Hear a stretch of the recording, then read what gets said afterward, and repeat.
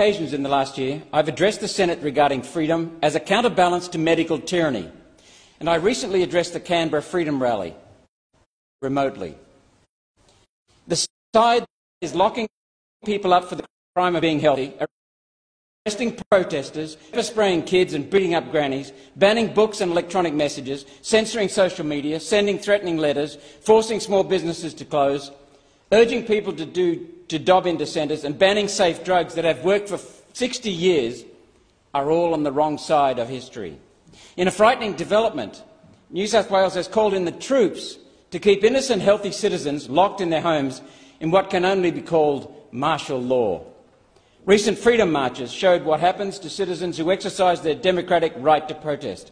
People are demonised, hunted down. The media vilifies to discourage others from questioning the control state. If the government can decide who is free and who is not, then that is not freedom, and no one is free. A crisis will always be found to justify measures designed to protect the government, not the public.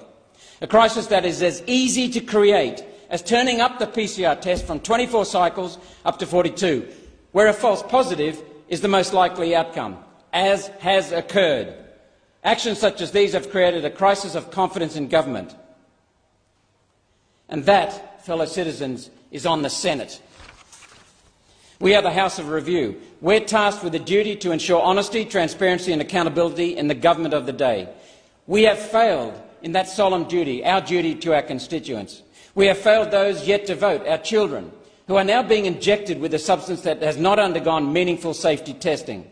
The Liberal, National and Labor parties have colluded to wave these measures through this place, reducing the Senate to the status of a dystopian echo chamber.